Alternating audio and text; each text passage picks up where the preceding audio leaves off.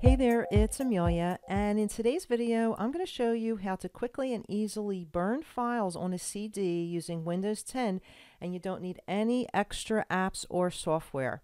So let's take a look. Okay, so the first thing you're going to want to do is take your CD and go ahead and open up your CD-ROM drive, insert it in the drive, and then momentarily you should see a pop-up. Let's just give that a moment. Okay, so you should momentarily see this burn a disk pop-up box. You may see a little indicator on the bottom right, which you can also double click on to bring you here.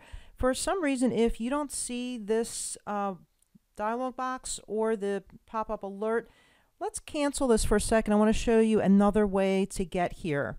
You can, from File Explorer, which you can easily get to by either clicking on your File Explorer icon here on your taskbar or right-click on your Windows key on the bottom left here. For some reason, if you don't have that, just press your Windows key on your keyboard. Anyway, right-click on Windows key and select File Explorer. And from File Explorer, make sure this PC is selected and look for your DVD or CD-R drive and double click.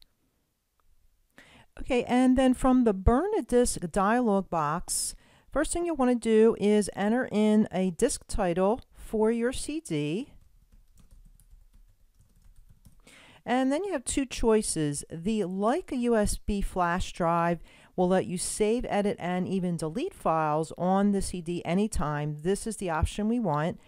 The other option with a CD DVD player will not let you edit or remove the file. So just make sure this first option is selected. Click Next. And it will proceed with formatting, which will be fairly quick.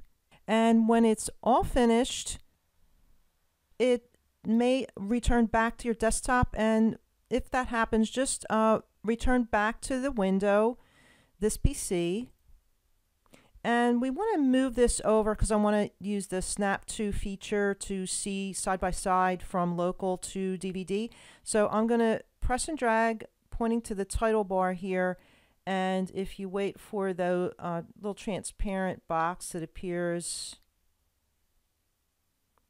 it will snap to on the right.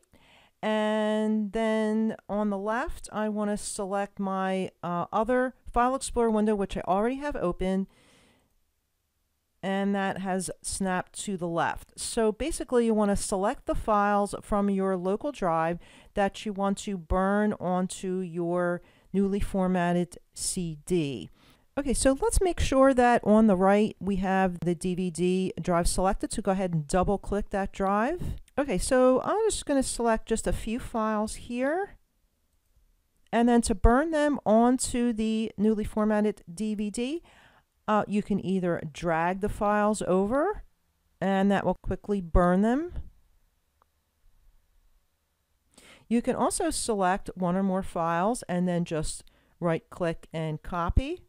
Click over on the right and right-click and paste.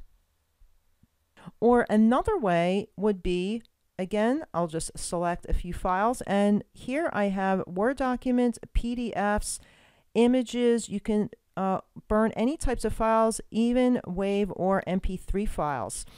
Again, I'm just selecting a couple more files, and the other option would be from the Share tab here, click Burn to Disk.